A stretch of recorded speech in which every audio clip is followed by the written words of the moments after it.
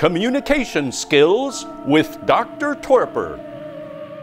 It's hardest to use good communication skills precisely in those situations when you need them the most. Will you help me? I need your help. They're never there when you need them. So let's practice. Exercise 1.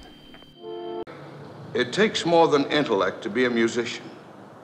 Put your soul into it a little. Before you offer someone critical feedback, you need to ask permission. Try, is it okay if I make a suggestion? I recommend you play with emotion as well as intellect.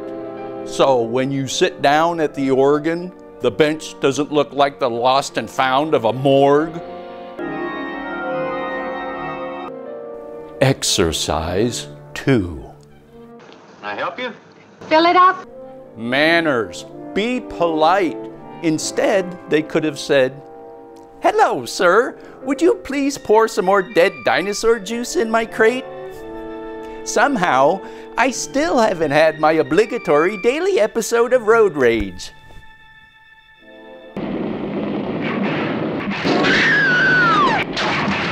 Exercise 3.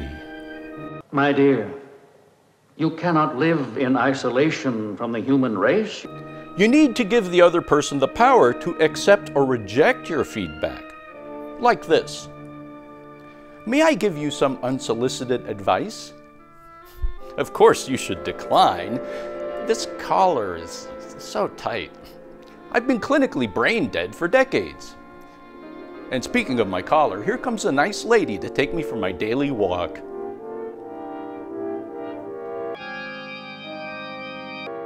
Exercise 4. Look, you've had a fright. Hysteria won't solve anything. Now control yourself. My office is right across the street there. Wrong. First, you should introduce yourself and then grab a complete stranger, physically restrain them, proposition them, and get charged with sexual assault. He's been following me, that's all there is to it. Good job. It takes a lot of brain work practicing good communication skills, so engage in some self-care and relax. You could take a nice warm bath.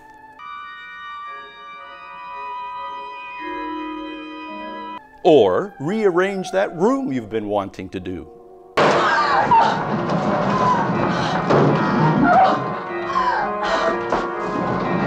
And most of all, you stay in contact with the infinite. Thinking like that, don't that give you nightmares?